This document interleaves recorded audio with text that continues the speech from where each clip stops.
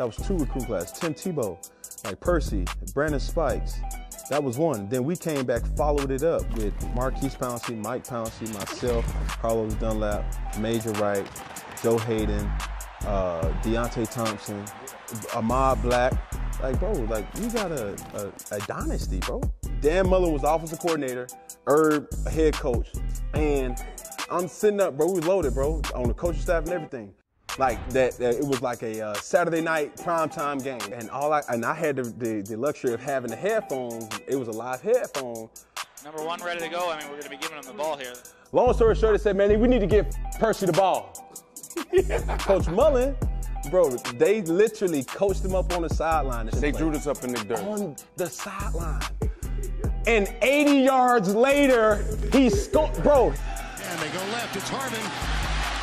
If he splits him, he might be gone. He splits him, he might be gone. He splits him, and he is going to be gone.